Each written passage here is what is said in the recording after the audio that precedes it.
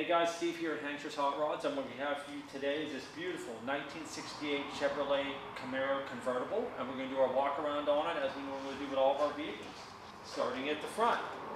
First thing you notice is the paint is in a butternut yellow, and the paint on this vehicle is very nice, very smooth, very glossy and shiny. Second thing you'll see, it does have the front nose stripe, and we'll get a better view of that as we come around. But it does have the black nose stripe on the front, a nice contrast. It also goes with the black top, and we'll talk about that in a moment. You have the 350 emblems on the front fender, and that is indeed what is in this vehicle, and we'll go over that once we raise the hood. Coming back, first feature you see, it does have the stainless wheel well moldings at all four corners. We also have the American Racing Torq Thrust 2 aluminum wheels, 17s on the front, 18-inch on the back. And it is the polished aluminum there, really gives it that modern, sporty look. Coming back to the first gap driver's side fender and door. Very even going down. Body line down here lines up nicely, and so does the body line here. And you also see we got the chrome rocker moldings, and that is on both sides. Bright work around the front window, very nice condition. A couple of scratches here and there, but overall, great shape. Driver's side of the windshield and a driver's side side glass, very nice. No chips or cracks, and also this is slightly tinted. Second thing, before we move on to our second gap here, we do have the black convertible top, and the top on this car is very nice. It's in great condition. Coming up here, no rips or tears, very nice shape. Moving along to our second gap driver's side, door to quarter panel. Very nice and even going down. Of course, our body line very close there and very nice there as well. What we're going to do now is open up the driver's side of the interior so you can see the driver's side of the interior. Vinyl buckets in the front, bench in the rear, very nice condition.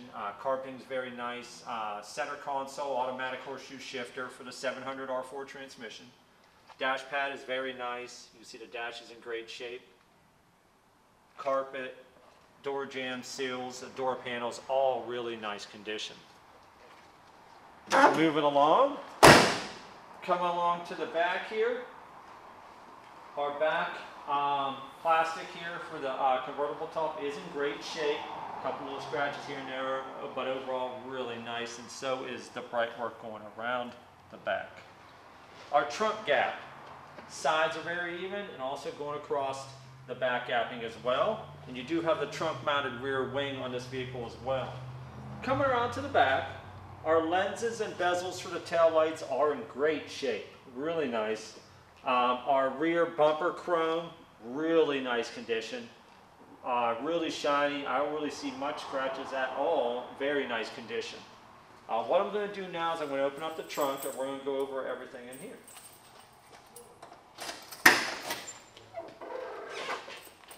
As you can see, trunk underneath is body color. The jamb is very nice, and our weather stripping is in nice condition, intact, and in great shape. Inside the trunk now, we do have the convertible boot, which is in black. I'll get that out of the way so you can see the floor really nicely. Floor is in great shape. You got your indentations here. You got your setup here. You got your drains back here. Everything is in great shape and painted with a nice rough texture coating. Moving along, coming around to the side here. Again, we'll address the paint. Paint is very nice, very shiny and glossy, and that is the whole way around. Coming along to the top again, for this side, passenger side of the convertible top. And the top here, very nice condition. No rips or tears that I see. Great shape. Passenger side glass. No chips and cracks. Also slightly tinted. First gap passenger side, quarter to door. Very even going down. And our body line here line up real nice. And here as well. What we're going to do is open up the passenger side so you can see the interior from this point of view. You can see you got the gauges in front of the shifter there. White face gauges. You got the carpeting, great view of the carpeting and the dash from this side. Really nice condition. And the jambs on this side also in great shape. Moving along to our second gap, driver's side. Passenger side, I'm sorry. Fender to door. Very nice going down and even. Body line lines up nicely there, there, and there as well. And also, there's our chrome rocker molding for this side as well. Passenger side of the windshield, great shape, no chips and cracks. Hood gapping is very nice on both sides, and this is a 2-inch steel Cowl induction hood. Coming along to the front here, front bumper is in great shape, just like the back, really nice condition. Our front grille is in great shape. Our marker lenses here and our headlights, our bezels, all in great shape on the front here.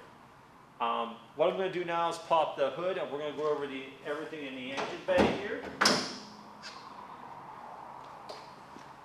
You do have your material here under the hood, all fixed, mounted nicely, not hanging down. We do have the functional Cowl induction, so there is holes back there. Under the hood here, we do have a 350 Chevrolet engine. We got the aluminum Edelbrock intake there, the 4-barrel Holley carburetor. We do have the aluminum fin valve covers. This vehicle does indeed have air conditioning. We got power steering, we got power brakes.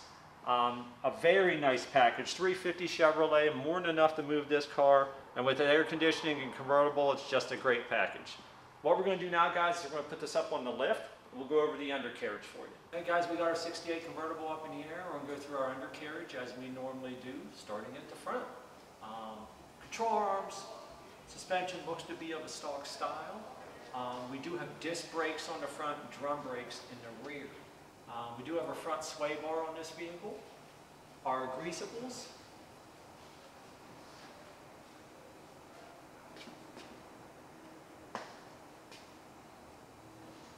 Do look to have been greased and taken care of. We got the 17-inch wheels on the front, 18-inch wheels on the back. Our front cross member, nice and sturdy there. I don't see holes, rust in that whatsoever. Our oil pan on our 350.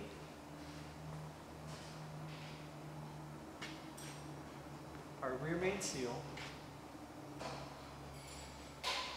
Our transmission pan. And our output seal, all nice and dry. I don't see any leaks there at all. We do have dual exhaust on this vehicle coming off stock style manifolds. Going in the back into a dual inlet, dual outlet muffler, and we'll address that as we get further back. Our front frame sections look good. Look good. One thing I will point out, we do have frame connectors here. That gives you a better stability, better traction there where you're putting power down. So we do have the traction bars on here. Our floors.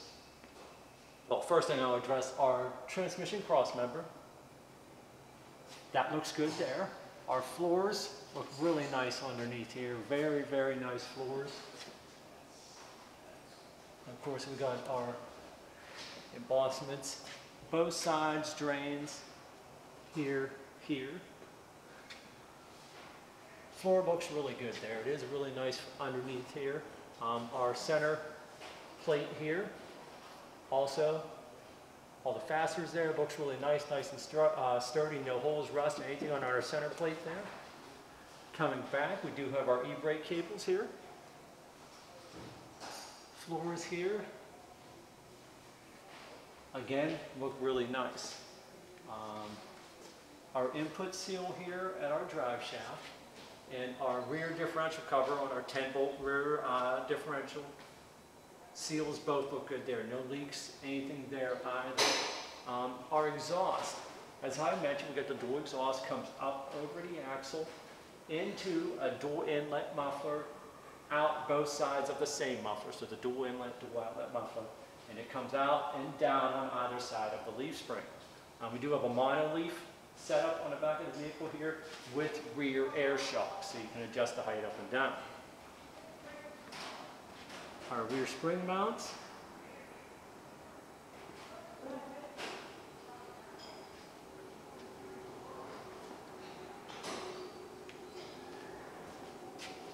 Front. and rear do look good. Like I said, we got drum brakes on the back. Tank. Our fuel tank straps look really good. And the tank itself is nice, and it is painted black. Nice, I don't see any rust on the tank either. Flooring up above the differential all looks really good. All in all, it's very nice under here. What we're going to do now is drop it down, fire it up so you can hear the engine run.